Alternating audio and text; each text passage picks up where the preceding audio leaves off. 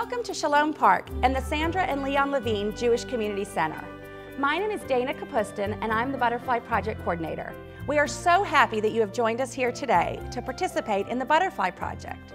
Our goals for you today are to participate in a hands-on educational program where you will honor and memorialize the 1.5 million Jewish children who lost their lives in the Holocaust. These were children just like you, who had brothers and sisters, mothers and fathers, friends, and who had their whole lives to look forward to.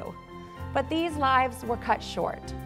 While you're here today, you'll have the opportunity to visit our butterfly garden and sculpture. You will also participate in an educational discussion group that will inspire you to build bridges of communication, understanding, and respect for all people. Now it is my honor and privilege to introduce you to a survivor of the Holocaust. Good morning. I'm so delighted to see you here.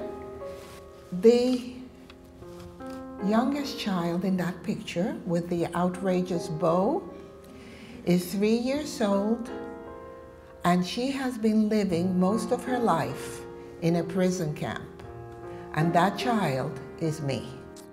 On the night of November 9, 1938, millions of Germans took to the streets and they burned all the synagogues in Germany. There were thousands of people in the street breaking windows, and there were people yelling, "Juden raus" and "Juden verrecken," which meant out with the Jews and exterminate them. At that moment, I thought that I was going to die. I think the Holocaust survivor, when she spoke, it really touched me because I've never heard anyone speak about it like that. I think it's a really great experience for me to have to understand more about the Holocaust and what people have been through. If I saw someone getting bullied, I'd stand up for them.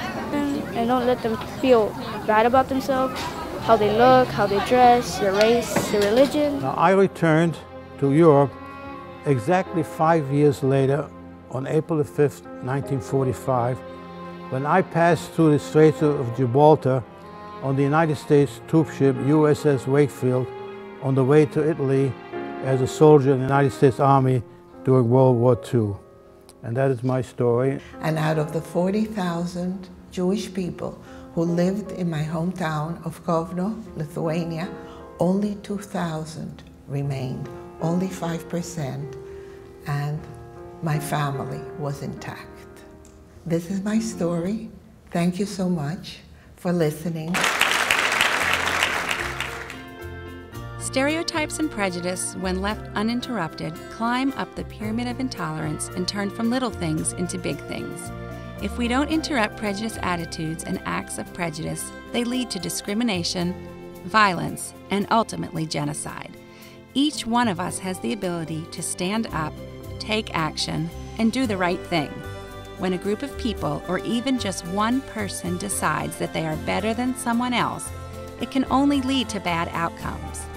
We hope that this knowledge will inspire you to take action in your everyday life.